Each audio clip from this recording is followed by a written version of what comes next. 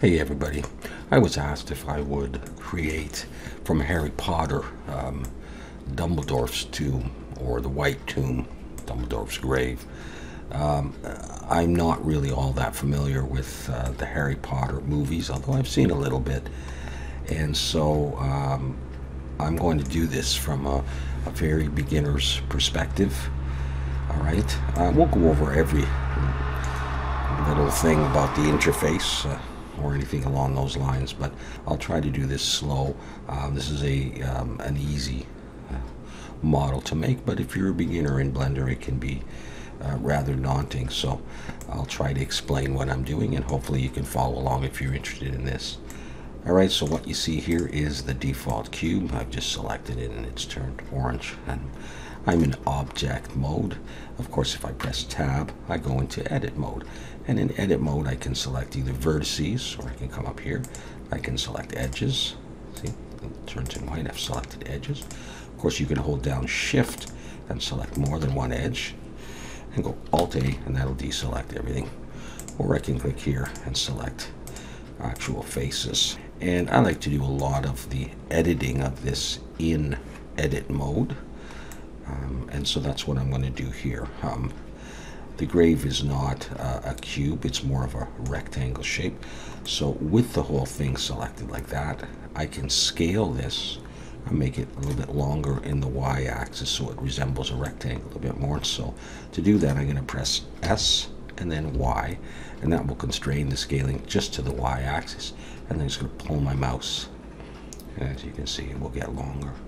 So we're just going to do this by eye. Just pull it out as long as you like. Just move your mouse either way like this. So let's say I did something like that. I would now have a bit more of a rectangle. And I do have a couple images here.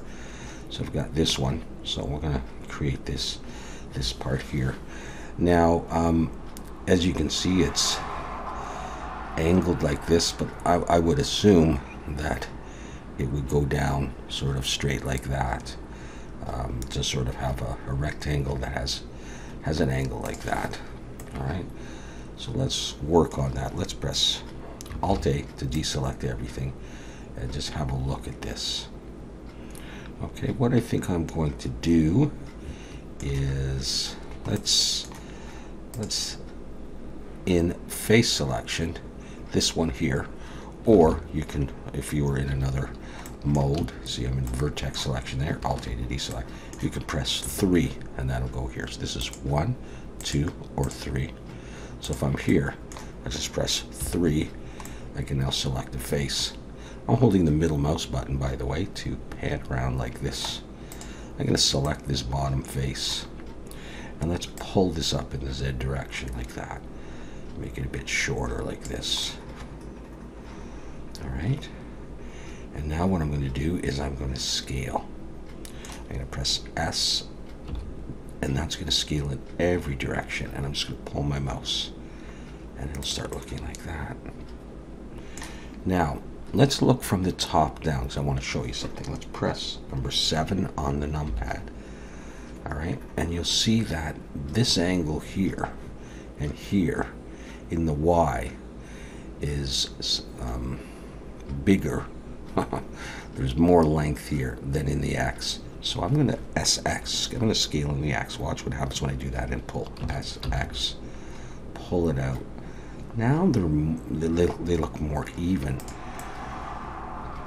Right? I'm not sure that I like how small this is yet. So I think I'm going to select that top, press 7, and I'm going to press S again, and then I scale it, just so it's a bit bigger, because we're going to create a hole in here after. Alright, so we've got this part here. Let's select the bottom again. I'm in face selection still. And now we're going to extrude downward. So I'm going to press E to extrude, and left click, and then pull down in the Y to make this bottom part. Now I can't see that part, it's under the ground, so I'm just going to come down a certain distance. I press alt A to deselect everything and look at my work. So this is what we have so far. All right. So You can adjust this as much as you feel you need to. If you felt that was too high, you could select that face and you could pull it down in the Z. Maybe we'll do a little bit of that. On the other hand, it looks pretty long. So I think I'm going to undo that. Control Z, Control Z. Get back to this. I could still select this bottom face. And let's say I wanted to make this angle even more interesting. With that selected, I could press Control and plus, and that will select the next row of geometry. If I do Control plus again, it continues. Control minus comes down. Let's say I wanted to go to there. 7 to look from the top, and scale in the X even more.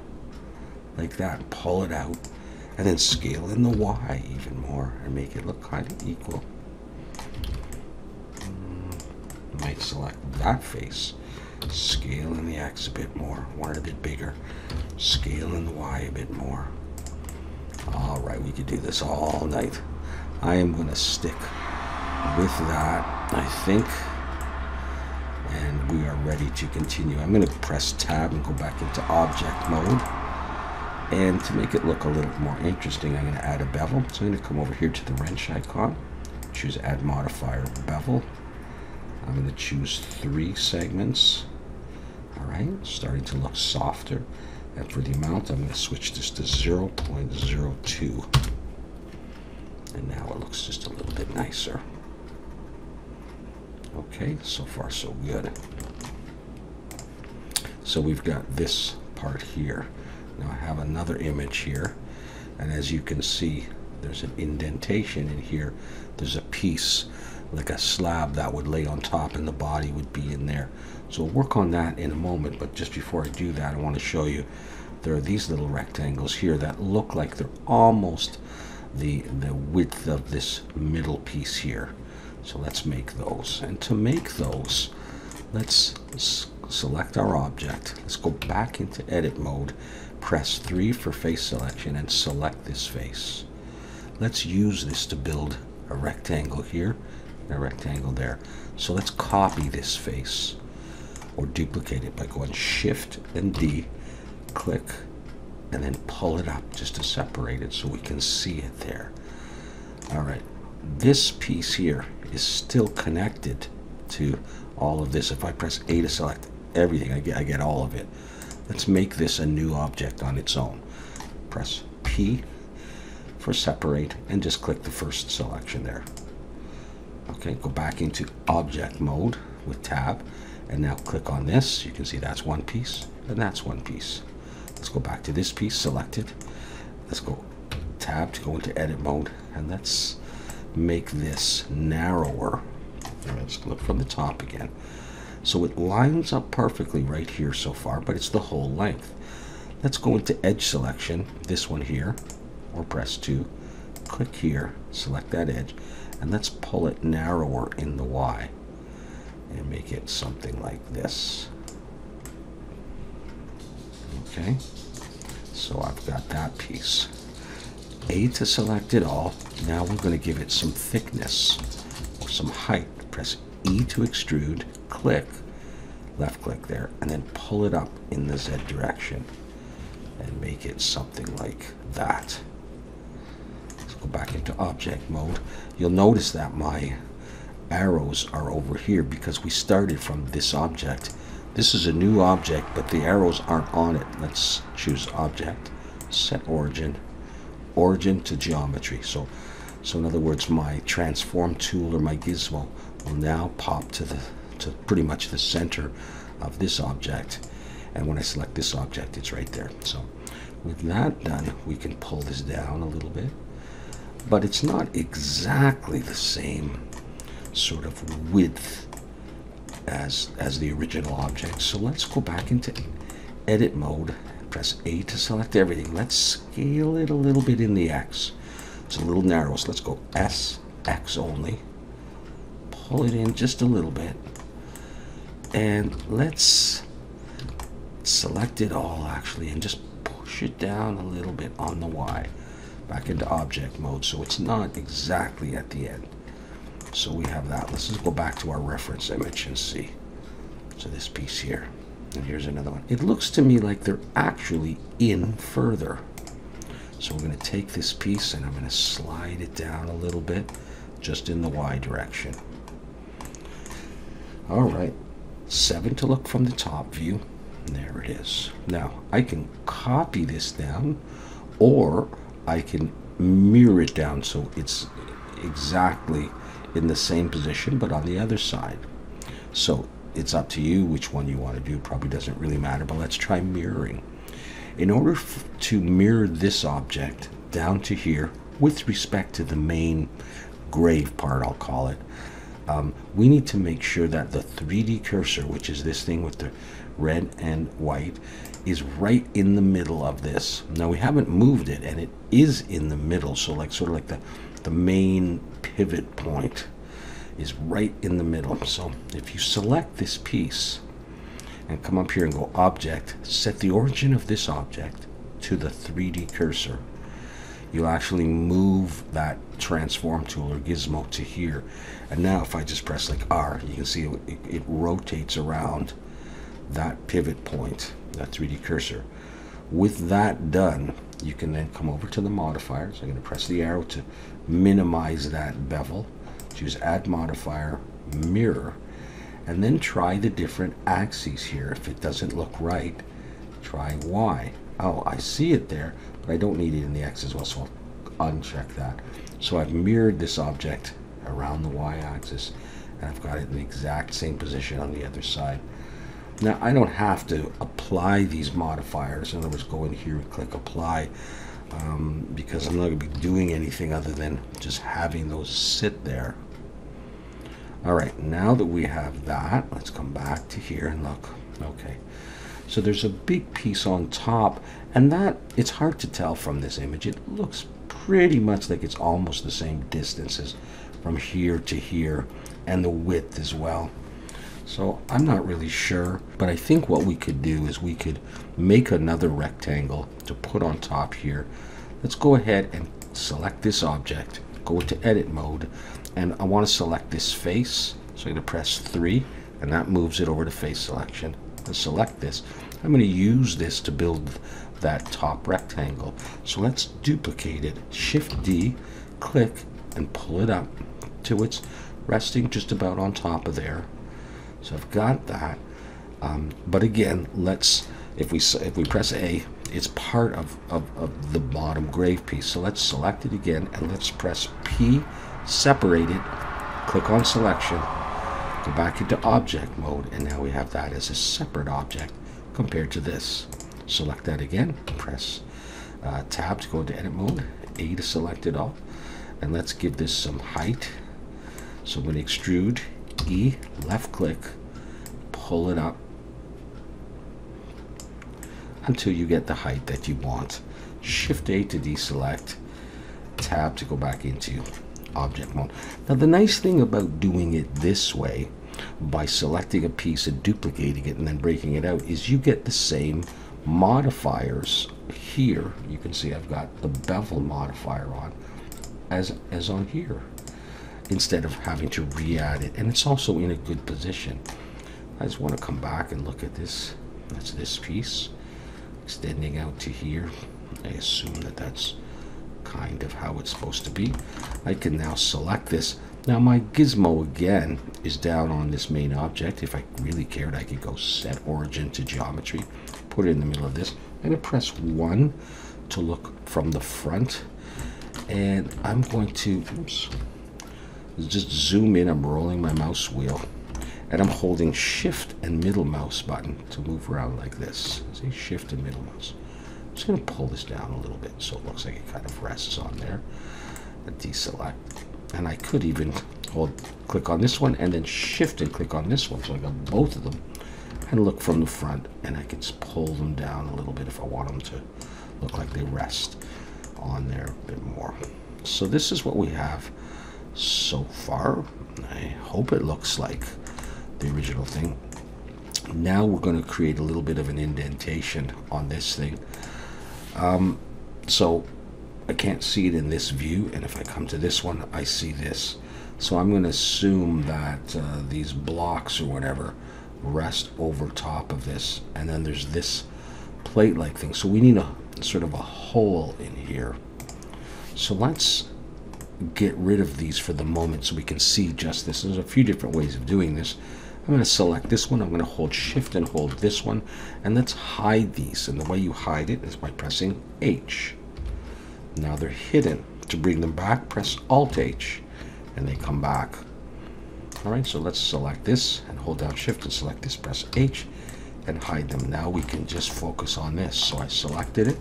I'm going to look from the top, go into Edit mode, press 3, make sure we're in face selection, and select this. Now let's think about this.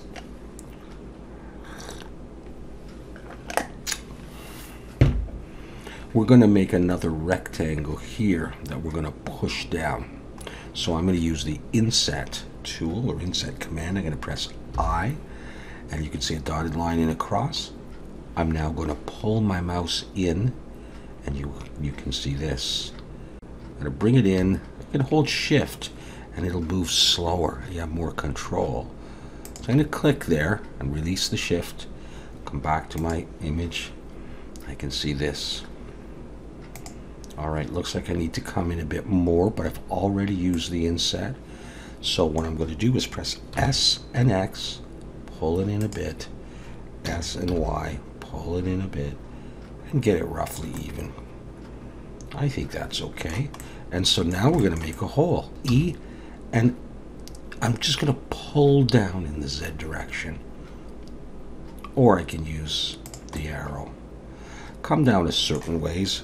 Let's deselect and go back into object mode and look at that. Okay, there's now a hole in there. If I want, periodically I can turn off this and turn off this, and I just see my model. So I can go Alt-H even and just have a look at this sitting on there. Okay, I'm going to turn these back on, and I'm going to select these two pieces and hide them again. All right, we're almost done here. What we want to do now is put this piece here. I don't know exactly how this thing is put together or how this piece would stay, but what we're going to do is we're going to come in here and in edit mode I'm going to select this face, and I'm going to create that piece that goes on top. So I'm going to go Shift D to duplicate it. I'm going to pull it up away, and let's separate this out. P, separate by selection. Go back into object mode. I now have this piece and I have that. Let's take this piece and give it a little bit of thickness so it seems like it's a slab of cement or whatever. So concrete, I don't know what you call that stuff. Let's give this some thickness. Let's press E to extrude, and let's come down a little bit. Say we want it that thick. Alt-A to deselect, and Tab to come back into object mode. Let's set the origin to this. I can come up here and click that, or I can right click with the object selected and set origin to geometry. That'll just bring my gizmo or my transform tool right to the middle. Let's pull it down and position it kind of in there and deselect. Does that look okay like that? Yeah, we could go with something like that. Let's Alt-H and bring everything back. You don't really see that unless you were to take these. I'll take that and sort of slide them out. You would start to see that. Or if you were animating this and those pieces fell away, you would see that. And to make it look a little bit nicer, you can come up here, press this, and turn on the cavity shader, and you will see the edges a little bit better. We can turn this off. It's possible that number 3, that this face should come down a bit more for a bit of a deeper grave. I'm not sure. Of course, the ground is around there, so I just go Shift A, Mesh, Plane, and I'll just scale this out, sort of just to pretend there's some ground. I'll scale that in the Y too, just scale it. So, you know, maybe there's the ground.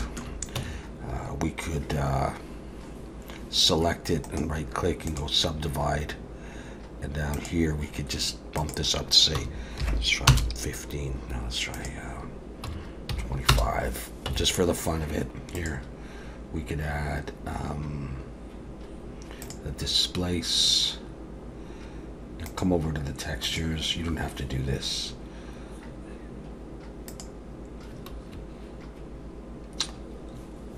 And choose maybe clouds. I don't know if that's. Now we can go with that. And then just lower the strength a bit. Maybe Control 2. Just make it look a little bit like the ground there. You know, just to give us the idea of it. Alright, so we've got the grave sitting in there. And I'll turn this back on actually. And I'll just pull it out. Pull it down just for now. So you can see the different parts that we've got here. Alright, so that seems to be what it is. We can turn on shadow if we want to make it look a little bit better. We can go to matte cap. There is one thing I should point out. I noticed that when I did that, this turned dark. I'm going to click back on here and I'm going to go down to face orientation. And what we can see is a bunch of blue and some red. That means that the polys on this are flipped the wrong way. So I'm going to select it and go into edit mode, and A to select the whole thing. Go Alt N for normals, recalculate outside, and then deselect to go back. And now the polys are facing the correct way. Alright, so that's it. That's what I've got for the grave. And if you happen to move it out of the way, just be aware that you're going to have to move this back, and it may not go perfectly where you want it, but this is a pretty simple model. You can pretty much just lift this up and look from another angle and just slide it over. I mean, it's not, you know, it's probably not meant to be perfect anyhow. You know, now I'm noticing that this is the same width here, these pieces and this as this, and maybe these are supposed to be a bit narrower. Let's have one last look at this. Yeah, they fit under there a bit differently. So actually, I would probably go into edit mode, select that one because we've got it mirrored. It'll happen on this one as well. Let's just go SX. Let's just bring those in just a little bit. You know, you have it like that. Okay, so that's how I would create that tune.